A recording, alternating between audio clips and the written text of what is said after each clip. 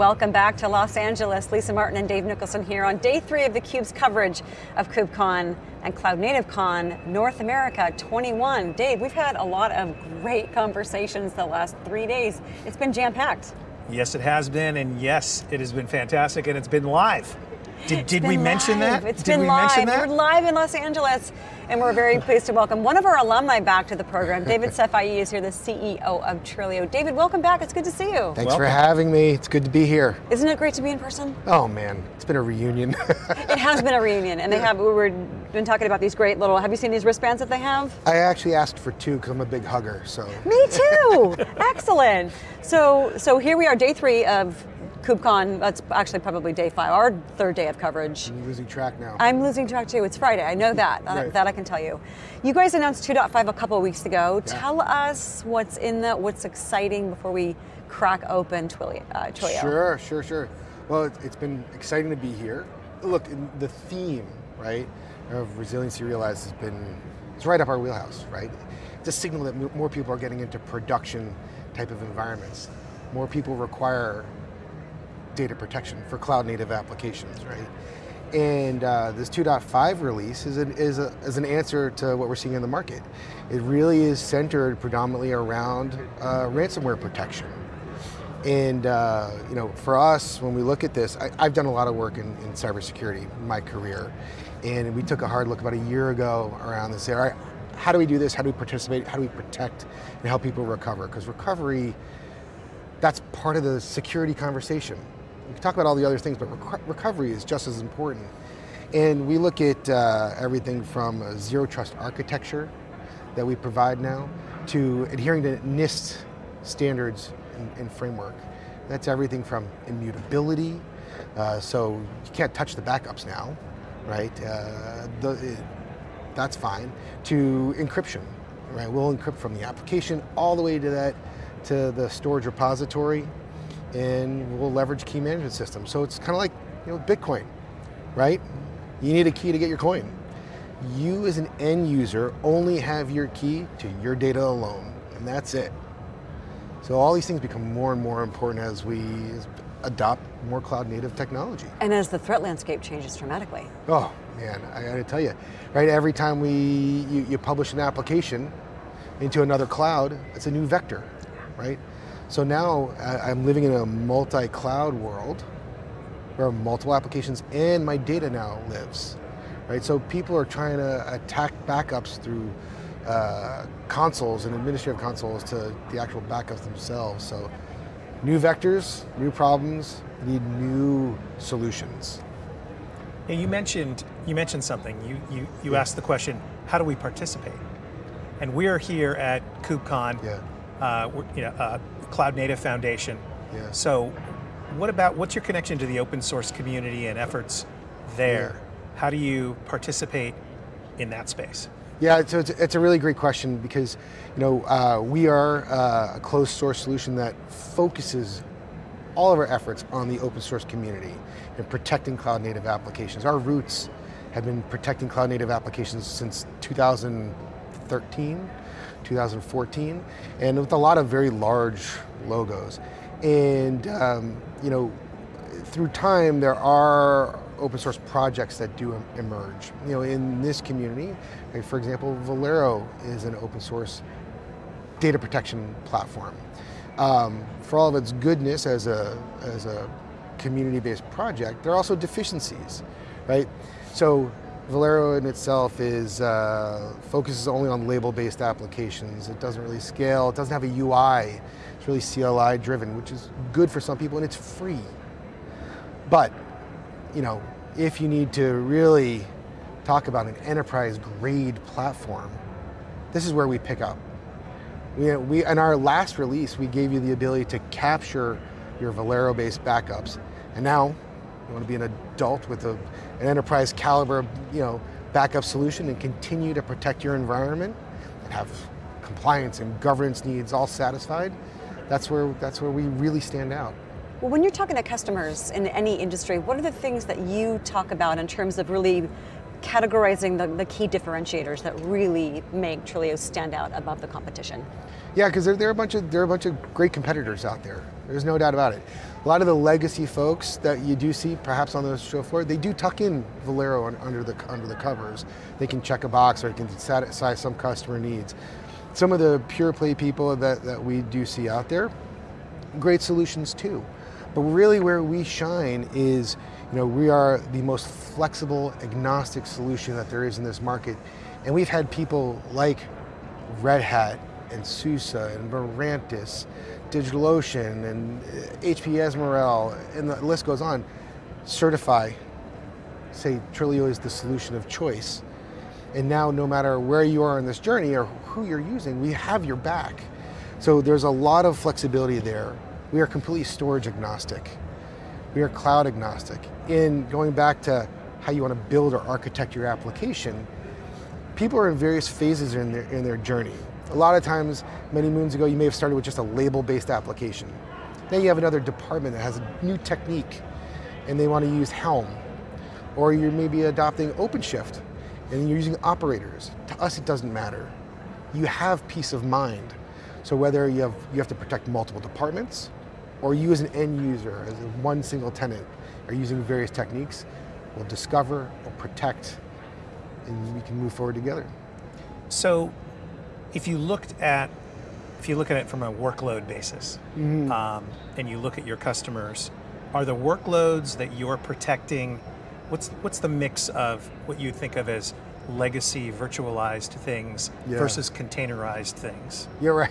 And then the other kind of follow on to that is, are you seeing a lot of modernization and migration, or are you seeing people leave the legacy things alone and then develop net new in sort of separate silos? Yeah, so that's a great question, and I got to tell you, the answer varies. That's the honest answer, right? You end up you may have a group or a CIO that says, look, or CTO says, we're moving to this new architecture. The water's great, bring your applications in, and so either we're going to lift and shift an application and then start to break it apart over time and develop microservices, or we're going to start net new. And it really does run the gambit. And so, as we look for some of those people, they have peace of mind that they can bring their tier 1 applications in and we can recover. And for some people that say, look, I'm going to start brand new and these are going to be stateless applications, we've seen this story before, right? I joke around, it's kind of like the movie Groundhog's Day. We started many moons ago within the OpenStack world, and it was started with stateless too. Stateful always finds a way. But for the stateless people, when you start thinking about security, I've had conversations with CISOs around the world who say, I'm going to publish a stateless application. What I'm concerned about are things like drift. What's happening in runtime may be completely different than what I intended. So now we give you the ability to capture that runtime state, compare the two things, identify what's changed. And if you don't like what you've seen, you can take that point in time, recover it into a sandbox, and forensically take it apart. One of our superpowers, if you will, is our point in time backups are all in an open format. Everyone else has proprietary schemas. So the benefit of an open format is you have the ability to leverage a lot of third-party tooling. So take a point in time, run scanners across it, reorchestrate it. God forbid Trilio goes away, you still have access and you can recreate a point in time. So you start thinking about compliance-heavy environments, think about telcos, right? Or financial institutions. They have to keep things for 15 years, right? Technologies change, architectures change. You can't have that lock-in. And so we continue to thrive. And on that front, one of the marketing terms that we hear a lot, and I want to get your opinion on this, is future-proofing. Yeah. How do you, and what does it mean to you and Trilio, and how do you enable that for organizations? Like you said, for the FSIs that have to keep data for 15 years and other industries that have to keep it for maybe even longer. Yeah, I mean, right, the future-proof terminology, that's part of our mantra, actually. When I talked about a superpower being as agnostic and flexible as can be, right? As long as you adhere to standards, right? The standards that are out here, We have that agnostic play. And then again, not just capturing an application's metadata and data, but that open format, right? Giving you that open capability to unpack something. So you're not, there is no vendor lock-in with us at all. So all these things play a part into future-proofing yourself. And because we live and breathe cloud-native applications, it's not just Kubernetes, right? Over the course of time, it'll be other things, right? You're going to see mixed workloads too. They're going to be VM-based in the cloud and container-based in the cloud and serverless as well. But yeah, as long as you have that framework to continuously build off of, that's where we go. It shouldn't matter where your application lives, right? At the end of the day, we will protect the application and its data. It can live anywhere. So conversations around multi-cloud change. We start to think and talk across cloud, right? The ability to move your application, your data, wherever it needs to be, too. Well, you talked about recoverability, and that is the whole point of backing up data. You have to be able to recover it. It's something that we've seen in the last 18, 19 months. Anyone can back up data. That's right. That's right. If you can't right. recover it, or if you can't recover it in time, we're talking like going out of business potentially. And we've seen massive changes in the security landscape in the last 18, 19 months. Ransomware, I was looking at some cybersecurity data that showed that just in the first half of this calendar year, January 1 to June 30, 2021, ransomware was up nearly 11x. DDoS attacks are up. We've got this remote workforce that's going to probably persist for a while. So the ability to recover data from not if we get hit by ransomware, but when we get hit by ransomware is critical. When. You're absolutely right. And to your point, anyone can back up anything. If you look at it at its highest form, we talk about point-in-time reorchestration, right? Backup is a use case. DR is a use case, right? How do you reorchestrate something that's complex, right? The containers, these applications in the cloud native space, they're amorphous. They're living things, right? The metadata is different from one day to the next. The data itself is different from one day to the next. So that's what's so great about Trilio. It's such an elegant solution that allows you to reorchestrate a point in time when and where you need it. So yes, you have to be able to recover. Yes, it's not a matter of if, but when, right? And that's why recovery is part of that security conversation. I've seen insurance companies, right? They want to provide insurance for ransomware. Well, you're going to have enough attacks where they don't want to provide that insurance anymore. It costs too much. The investment that you make with Trilio will save you so much more money down the road, right? Prashanto Kochavara, who's our product manager, actually gave a talk about that yesterday. And the economics are really interesting. So how has the recovery methodology, who participates in that, changed over time? As we are in this world of developer operators who take on greater responsibility for infrastructure things. Who's responsible for backup and recovery today, and how has that changed? Everyone's responsible. So we rewind however many years, right? And it was predominantly a sysadmin that was in charge of backup administrator. Put a ticket in, your backup administrator, right? Cloud native space and application lifecycle management is a team sport. Security is a team sport. It's a holistic approach, right? So when you think about the team that you put out on the field, whether you're DevOps, you're SRE, DevSecOps, IT Ops, you're all going to have a need for point-in-time reorchestration for various things. And the term may not be backup. Right. It's something else. It may be for test dev purposes, maybe for forensic purposes, it may be for DR, right? So I say it's a team sport, and security is a holistic thing that everyone has to get on board with. Yeah, and reorchestration is exactly the right way to talk about these processes. It's not just recovery, you're rebuilding. You're rebuilding. Yeah. A complex environment. It's always changing. That's one of the guarantees. It's always going to be changing. Right. I can promise you that much. Can you leave us with a customer example that you think really articulates the value of what Trilio delivers?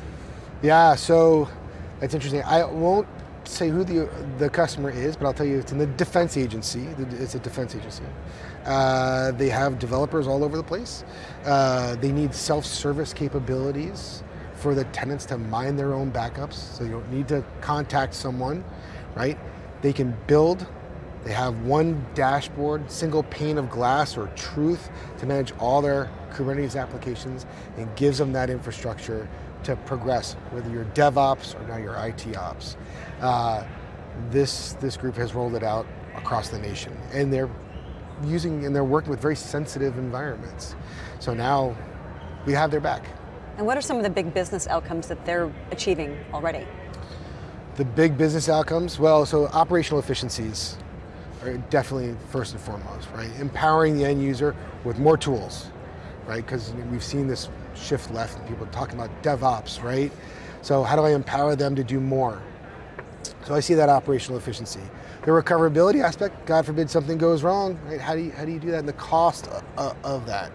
And then also being native to the environment, right? The Trilio solution is built for Kubernetes. It is built on Go. It is a stateless Kubernetes application.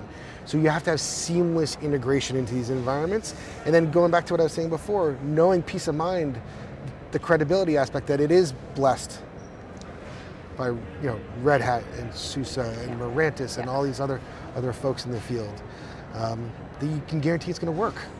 Well, that helps to give your customers the confidence that they're, and that confidence might sound trivial, it's not. No. Especially when we're talking about security. It's not at all. That's a big business outcome for you guys when a customer says, I'm confident, I have the right solution, we're going to be able to recover when things happen, we fully trust in the solution that we're And we'll bring more into production faster. That helps everyone out here too, right? It feels good, you have that credibility, you have that assurance that I can move faster and I can move into different clouds faster. And that's what we're going to continue to push the envelope there. Coming as we look into going forward, we're going to come out with other capabilities that's going to continue to differentiate ourselves from folks. We'll talk about in time the ability to propagate data across multiple clouds simultaneously. So making RTOs lickety-split, seconds and minutes. And so I hope that we can have that conversation next time we're together. Look forward to it. Because it's really exciting. Any CTA that you want to give to the audience? Any like upcoming or recent webinars that you think they would be really benefit from? So I guess one thing I'd put out there is that I understand that people need to continuously learn. There is a skill set hole in this market. We understand that, and people look to us as not just a vendor, but a partner. And a lot of the questions that we do get are, how do I do this or how do I do that? Engage us, ask us. To consume our product is really, really easy. You can download us from the website or go to Red Hat's Operator Hub or go to the marketplace over at SUSE and let's begin. And we're here to help. And so reach out, right? We want everyone to be successful. Awesome, Trilio.io. David, thank you for joining us. It's been an exciting conversation. Thanks for having me. Good to see you all. Likewise, good to see you in person. Take care. We look forward to the next time we see you and unpacking what other great things are going on Trilio. We appreciate your time. Thank you so much. Good to be here. For David Safaii and David Nicholson, the two Davids I'm in a sandwich, I'm Lisa Martin. We're coming to you live from Los Angeles. This is KubeCon CloudNativeCon North America 2021. Stick around. Our next guest joins us momentarily.